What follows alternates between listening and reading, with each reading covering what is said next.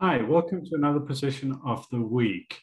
My name is Aagaard. I'm one of the trainers of Killer Chess Training. If you want to improve your chess, if you want to have a good time doing so and spend it with nice people, you could check us out.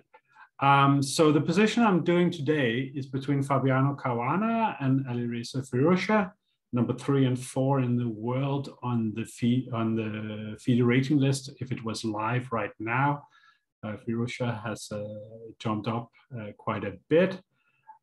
This is played at the Grand Swiss in Riga, and we joined the game after Black's 36th move, King E2. So it's live in the sense of the game is still ongoing, and I'm sitting here and following it. And Caruana is currently thinking about his 43rd move.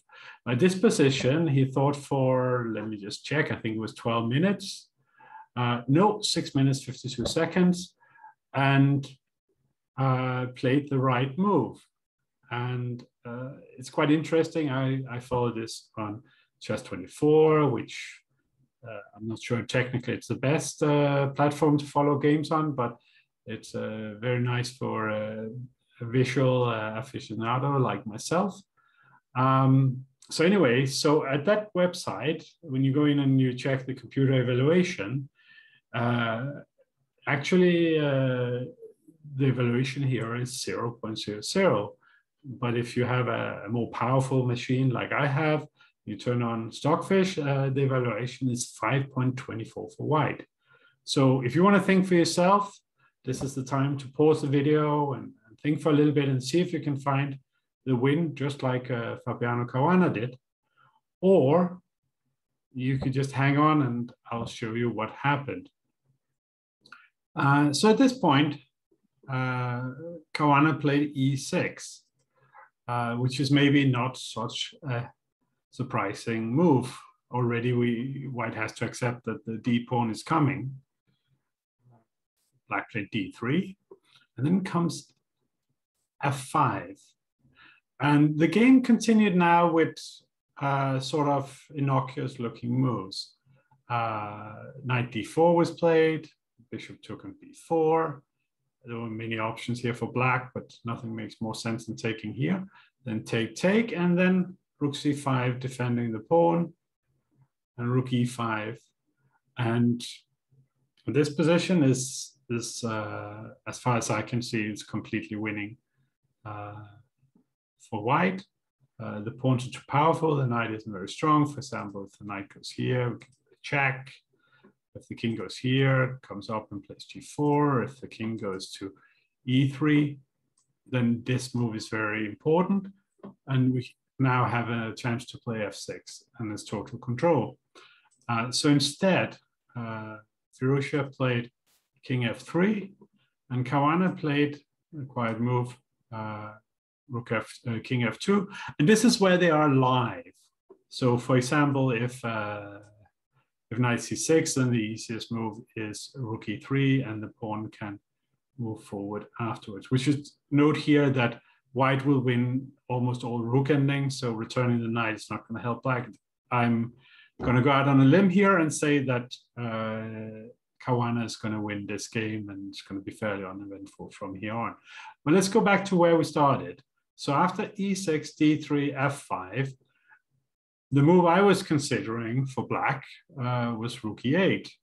And I thought this makes perfect sense. You stop the pawns, and next time you win the bishop. And why should this be so bad for black? The reality of it is based on a little idea that I think many people know. I know it as Euler's rule. Maybe other people know it for designated in some other way. But the idea is basically that two passed pawns against a rook will need to be a combined 4 squares from the end. So for example, if we have the pawn on F6, that would make this into 4. But we could also imagine that the pawn was on E7, and then this would be 4 squares from promotion of both pawns. When they reach that connected passed pawns, then the rook cannot stop them if he cannot immediately take one of them. then they will simply sail through. So for this reason, I thought here it doesn't look as if white is winning. It wasn't obvious to me. My friend Jovan Petrovic on Facebook said that he didn't see the win, but his cat did. And Lucy's sleeping. I know now I woke up, but our dog didn't see the win either. She was sleeping. But rook takes c6, and pawn takes c6, and bishop takes b4. The engine wants to play c5 or something. We play bishop c3. It doesn't make any difference. This will happen anyway. And take and take.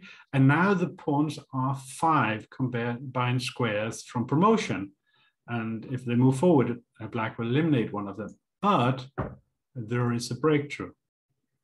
So here, now, if black doesn't take, then the pawns are saying through too quickly. The next moves would be g5, f6, and f7. And there is no access on f6. Although you could imagine some scenario where there was a lot of checks. No, you can't. Just check it. So black would take, and then comes h5, and black's just too late by tempo, but it matters.